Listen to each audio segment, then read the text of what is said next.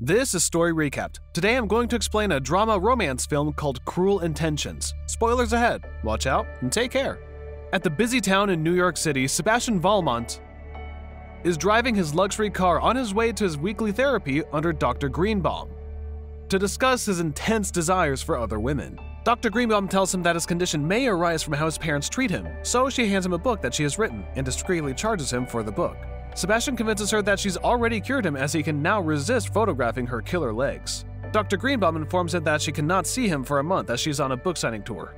Before leaving, Sebastian sees a photo of Dr. Greenbaum's daughter and tells her that she's precisely the type of girl that he wants. The therapist immediately dismisses that idea and directs Sebastian out of the clinic. After Sebastian leaves, Dr. Greenbaum receives a phone call from her daughter, Marcy, who grieves over a breakup and a raunchy photograph of her that is on the internet posted by her ex-boyfriend. Marcy explains how she fell for the man who told her she's so lovely and has killer legs, convincing her to let him take a photograph of her. Dr. Greenbaum realizes that Marcy refers to Sebastian, so she chases him down and yells at him in front of a small crowd for violating and corrupting her daughter. Sebastian smirks at his therapist as he knows she's overcharging him. When a woman asks what's happening, the wicked man slyly denies knowing who Dr. Greenbaum is and departs as he takes another woman out for a date. In a high-end New York City mansion, Catherine Merteuil, a wealthy and famous teenager, discusses her prep school with Miss Caldwell and her naive and childish daughter, Cecile. Catherine takes the innocent teenager under her wing, promising to turn Cecile into a model student like herself. Convinced, Mrs. Caldwell reminds Cecile to do whatever Catherine says to go far in life. She then wonders where Catherine gets her strength, to which Catherine shows her a crucifix and tells her that whenever she feels the pure temptations, she turns to God. Mrs. Caldwell is pleased with Catherine. However, she suddenly acts cold when Catherine's stepbrother, Sebastian, enters the room, prompting Mrs. Caldwell to leave with Cecile. After they leave, Catherine immediately snorts coke hidden in her crucifix as she tells Sebastian her true motives. Catherine plans to corrupt Cecile by having her sleep with as many men as she can, only because her ex-lover, Court Reynolds, dumped her for Cecile despite everything she's done for him. She desperately wants to destroy Cecile's reputation to teach Court a lesson. Catherine seduces Sebastian for assistance to make the initial moves on Cecile.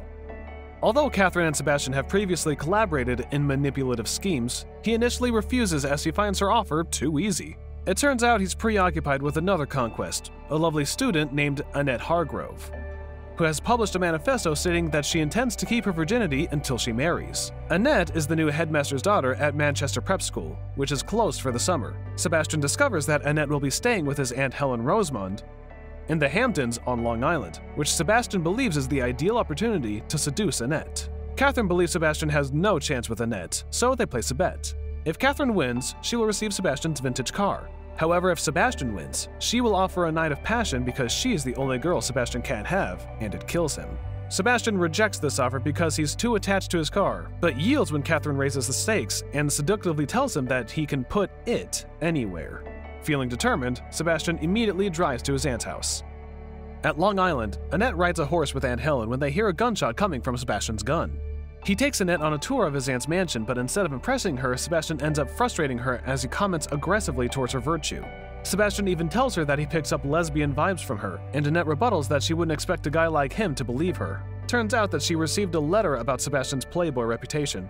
In New York, when Catherine visits her apprentice Cecile, who's having a cello lesson with her music teacher, Ronald Clifford, she instantly notices that Ronald is smitten with her, which sparks an idea in Catherine to use him in her plans.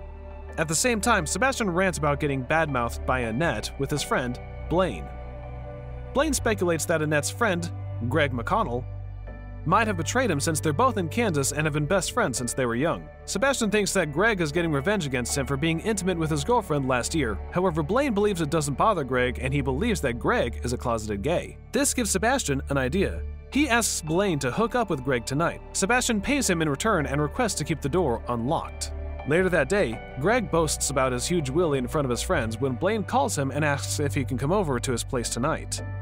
Meanwhile, as Catherine pretends to care for Cecile at a picnic, she brings up Court Reynolds and asks how the two of them are doing. Cecile shares how Court has been talking a lot about dumping a bulimic girl, which Cecile finds funny, unaware that she's talking about Catherine. She then reveals that Court invited her to the Hamptons for Labor Day weekend, but she's hesitant with boys because she's never even kissed one before. Catherine offers Cecile to practice with her. Catherine asks Cecile to close her eyes and wet her lips, and then smacks her. Then, Catherine gently kisses her. Cecile is comforted by how simple it is when suddenly Catherine asks her to kiss her with tongue and explains how to do it. The two kiss passionately, leaving Cecile out of control. Catherine suggests trying it with Ronald sometimes. It turns out that Cecile and Ronald have been sending love letters to each other. But Cecile is afraid that her mother might find out. Catherine tells Cecile to give her the love letters, and she could arrange a get-together for them at her house. Simultaneously, Sebastian attempts to be romantic with Annette. He plays a love song loudly over the mansion and even hands her a gift containing a bag with her name on it. He asks her if she could join him at the pool, which she accepts. After changing into a swimsuit, she sees Sebastian utterly naked in the pool area. He asks her to give him time to change into his bathing suit, as if it's normal to just stand there naked. Afterwards, Annette joins Sebastian in the pool as she quotes lines from the letter she received. He presses her to tell him who sent it, to which she refuses as she has vowed to tell no one. Sebastian pretends to be in love with her but still has difficulty seducing her. Despite their chemistry, she sees right through it and rejects his advances, claiming that she knows that Sebastian manipulates and corrupts young women for his twisted pleasure. Later that night, the frustrated Sebastian heads to Blaine's places. He enters the room, catches the two hooking up inside, and immediately captures the moment with his camera. Sebastian threatens to post the photos online for what Greg told Annette. Greg is surprised and denies telling Annette anything about him. Sebastian then tells Greg to do something for him to get Annette. The following day, Greg and Annette walk the shore while Greg feeds her Sebastian's fabricated story about his good intentions. Annette is still hesitant about him because of the letter she received. Greg convinces her to tell her who sent the letter, and Annette confesses that Mrs. Caldwell sent it to her. Later that day, Catherine watches a clip from the hidden camera she planted in the music room, hoping to get a scandalous video between Ronald and Cecile. When Sebastian arrives, Catherine immediately stops him from talking as she can focus on the clip. She ends up disappointed since Cecile receives a call right as Ronald is about to kiss her. Sebastian then tells her that Mrs. Caldwell is the one preventing Annette from trusting him, so he vows to devote all his energy to destroying her. He agrees to help Catherine in her plans to corrupt Cecile. While Catherine starts to seduce Sebastian again, she takes it as an opportunity to tell her cruel intentions to rat Cecile and Ronald to Mrs. Caldwell. When Mrs. Caldwell forbids Cecile to do what she wants, Cecile will ask Catherine for help, which she will gladly accept to take advantage of Cecile. Catherine desperately wants her plan to work out, so she talks to Sebastian to speed up Cecile's awakening. Feeling stimulated, Sebastian agrees to not disappoint Catherine. However, Catherine leaves him hanging after knowing that he doesn't have any progress towards Annette. So, that night, Sebastian calls Annette and asks her to go out. After learning Greg's thoughts about Sebastian, Annette agrees. The following day, Catherine informs Mrs. Caldwell about Cecile and Ronald's relationship and the letters. Mrs. Caldwell immediately heads home and confronts the two while they're having a lesson. She quickly ends their affair and fires Ronald, even saying racist remarks against him. Later that morning, Catherine calls a distraught Cecile and hands the phone to Sebastian, who summons her to his house tonight. He convinces Cecile by telling her that she has a letter from Ronald, but he can't deliver it to their house as Mrs. Caldwell despises him. That night, Cecile puts a doll on her bed as a disguise and sneaks out of their house. Sebastian hands her a drink which she thinks is iced tea. After getting drunk and writing a letter to Ronald, Cecile poses for Sebastian when he suggests that she could be a model. After several weird poses, Sebastian unzips her jacket to reveal the underwear and compliments her as she poses for him. Unsatisfied, Sebastian instructs her to be more attractive by removing all of her clothes. Cecile refuses and decides to go home. Sebastian volunteers to call Miss Caldwell to pick her up, but Cecile tells him not to. Instead, he blackmails her into kneeling and begging to do what he wants. Sebastian tells him that he only wants a kiss, so she agrees.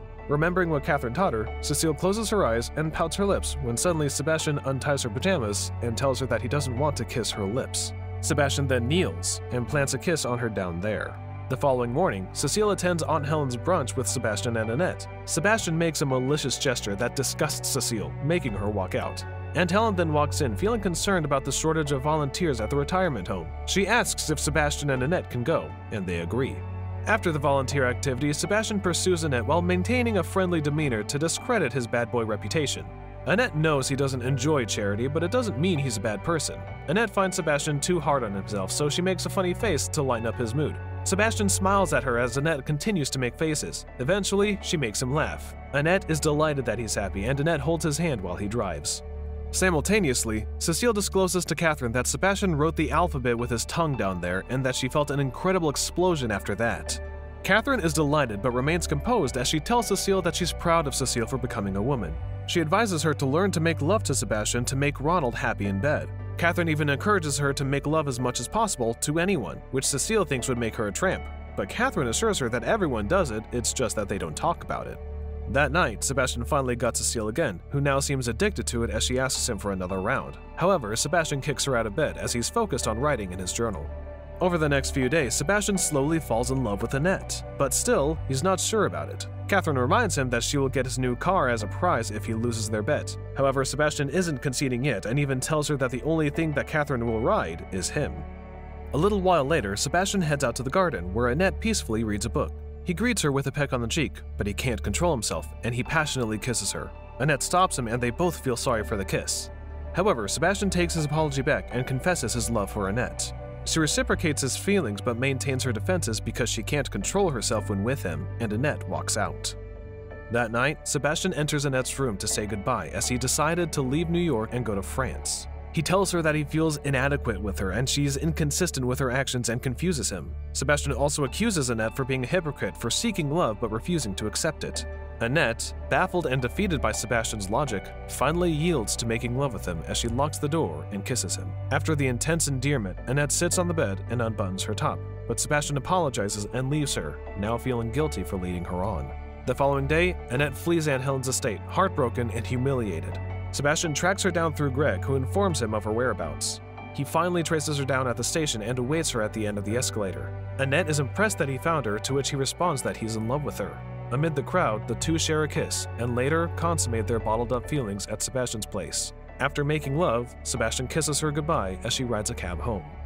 Since Sebastian has won the bet, Catherine offers herself to him the next day, but he declines since his romantic focus is now on Annette. Catherine still expects her prize and teases him, but Sebastian leaves her hanging. Catherine then mocks Sebastian for becoming soft and persuades him that his feelings for Annette are merely infatuation. Sebastian is now ending their silly bet, but Catherine threatens Annette's reputation unless Sebastian ends their relationship. As a result of Catherine's threat, Sebastian abruptly ends the relationship with Annette. She doesn't believe him as she sees him shaking as if he's worried about something, but Sebastian keeps pushing her away and even tells her that he loves someone else. Feeling lost and confused, Annette kicks him out while crying in the room. Later that day, Sebastian returns to Catherine and updates her on what he'd done. He hands her a drink and expects to get his prize. On the other hand, Catherine refuses to sleep with him since she expects Ronald to come over to her place. However, Sebastian has arranged a meet for Cecile and Ronald. Catherine then reveals that she knew all along that Sebastian would end up falling in love with Annette. Even though Sebastian won the bet, she won by forcing him to lose his first true love, all according to plan. Catherine ends her revelation by telling him that she doesn't sleep with losers. Hurt and enraged, Sebastian leaves and declares war on Catherine. Sebastian calls Annette's home, but she avoids him. He heads to her house and gives her his journal, where he details all his previous conquests and expresses his true feelings for her. He wants to give the diary to Annette in hopes that she will discover the truth for herself and forgive him. At the same time, the manipulative Catherine calls Ronald and claims that Sebastian hit her and she needs someone. She asks him to go there, for she has something to reveal, which involves Cecile. Ronald then kisses the sleeping Cecile goodbye and immediately heads to Catherine's. Sebastian is still waiting for Annette outside her house the following day, hoping she will forgive him. However, he leaves just when she is about to look for him. Simultaneously, Ronald leaves Catherine's place, seemingly enraged. After a long walk, Ronald spots Sebastian and confronts him in the middle of the street outside Annette's apartment, which leads to a fistfight. It turns out that Catherine told Ronald about what he did to Cecile. Annette, who is looking for Sebastian, comes across the fight and attempts to stop it. However, Ronald accidentally pushes her towards the road, where a cab is approaching. Sebastian immediately shoves Annette to safety. Instead of pressing the brakes, the driver accidentally speeds up the car, which hits Sebastian. Annette dashes over to his side, and right before he loses consciousness, he expresses his love for her, to which she responds that she loves him too. Unfortunately, Sebastian doesn't make it. His funeral marks the start of a new school year at Manchester Prep. As Catherine snorts coke at the comfort room in preparation for Sebastian's eulogy, Annette heads out of the cubicle. Annette pretends not to know Catherine, but offers her condolences and advice for Catherine to turn to Jesus in times of crisis. Catherine is surprised by what she said, but still thanks her. During the service, Catherine gives a self-contained speech to the school about her unsuccessful attempts to persuade Sebastian to change his ways and become the model student like herself. However, students begin to leave halfway through her speech. Frustrated, Catherine rushes outside the chapel to see what is happening and finds that students are reading something. Cecile then hands her a copy of Sebastian's journal, Cruel Intentions, revealing Sebastian's inner thoughts and conquests involving Catherine. The journal exposes her manipulative and deceptive ways, including the hidden substance in her crucifix. She tears up upon reading it and feels enraged and embarrassed. The headmaster opens Catherine's crucifix to confirm that it's filled with the substance. Everyone looks at her, full of disappointment. On the other hand, Annette drives away in Sebastian's vintage car while wearing Sebastian's sunglasses with his journal at her side. Her thoughts are racing with pleasant memories of her time spent with Sebastian. With Catherine's full efforts in constantly manipulating the people around her and hiding her true self behind an innocent and modest student, her cruel intentions will never save her as she is never satisfied. Catherine always believed that she was in control, but she never realized that Sebastian could have destroyed her at any time as he pleased because he was aware of her true nature. It was only for his self-preservation that he refrained from doing so. In the end, now that Sebastian is gone, Annette reveals Catherine's ugly and genuine side, and Catherine becomes the toy herself. Subscribe to watch more videos like this. Turn on notifications. And leave a like, it really helps the channel out. Thank you for watching.